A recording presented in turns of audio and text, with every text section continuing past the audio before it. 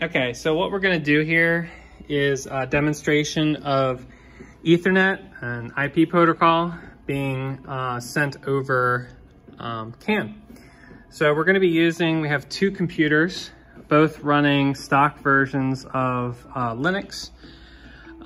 This could easily run on an embedded computer like that Raspberry Pi, but in this case we're running it on two desktop computers.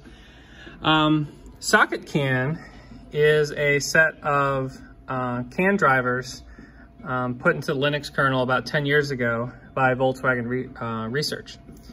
And so in this setup, we've gone ahead and you can see with a few simple commands, you can do things like configure CAN 0. In this case, they've configured it for 0.5 megabit, and then they turn the link on.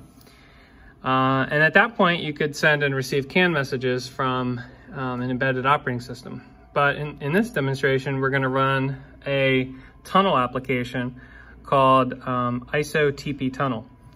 And that's going to create a network device which we can send Ethernet frames, in this case through a peak CAN tool connected via USB. We've got terminators, and then we're connected through a CANBus USB tool into this computer. And this computer only has a USB connection, no Ethernet.